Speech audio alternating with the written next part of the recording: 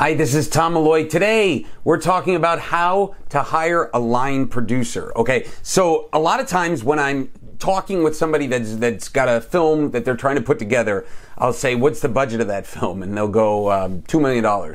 And I go, all right, could you send me the budget?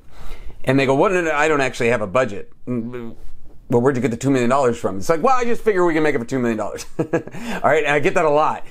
What you actually need is a real budget. And then you're wondering, well, how do I get a real budget? Well, you got to go to a line producer. All right, so a line producer is a person that you'll bring on early onto the film, and they'll start working with the line items. That's why it's called a line producer. In like a budget, each is a different line, right? And so they're really, in essence, producing the lines and overseeing the line items, right? They're an invaluable member to your cast. And one, I've done videos before about early on people that you're going to bring on, and they are one of the first people that you want to bring on.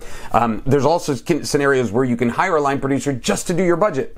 So you'll say, here, I have this screenplay, and could you tell me what the logical budget of this film is? And you'll pay them, and they'll spit you back a budget. And it doesn't tie you to the line producer. Like, you don't have to use that person just because you did the budget with them. And it's something that you could do early on in the film, and then do the transaction, pay them for the budget, and then either hire them or don't hire them when it's time to make the film. But that's one way of doing the budget. The other way is what's called backing in, where you go, all right, I feel that I can raise $500,000, make this script work, and then they try to make it work, and they'll come back to you and say, okay, here's the budget, it's 502,000 or something like that, so it fits in that budget. Or, and it's happened to me before, where I've said, can you make this work for that? A line producer comes back and goes, it's impossible, there's no way to do it. The least I can get it is $1 million or something like that.